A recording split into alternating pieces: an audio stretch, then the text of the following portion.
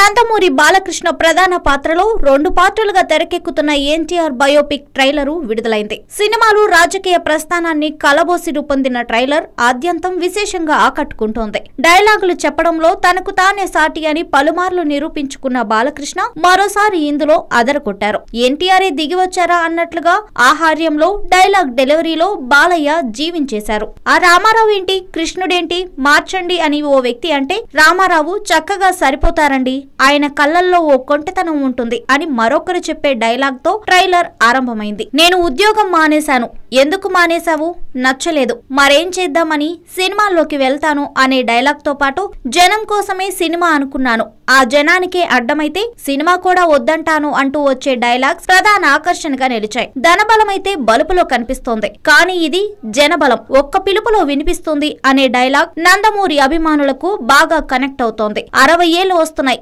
ఇన్నాళ్ళు మా కోసం బతికాం, ఇక ప్రజల కోసం ప్రజా సేవలో బతకాలనుకుంటున్నాం అని బాలయ్య చెప్పడం ట్రైలర్ కే హైలైట్ గా నిలిచింది. Hi, this is Eba Patel. Please subscribe to ALO TV.